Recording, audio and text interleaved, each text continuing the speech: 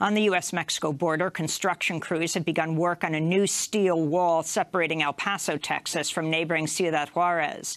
The new 4-mile-long section of 18-foot-high wall will replace an existing border fence at an estimated cost of $22 million. This is El Paso County Commissioner David Stout speaking at a protest against the wall earlier this week.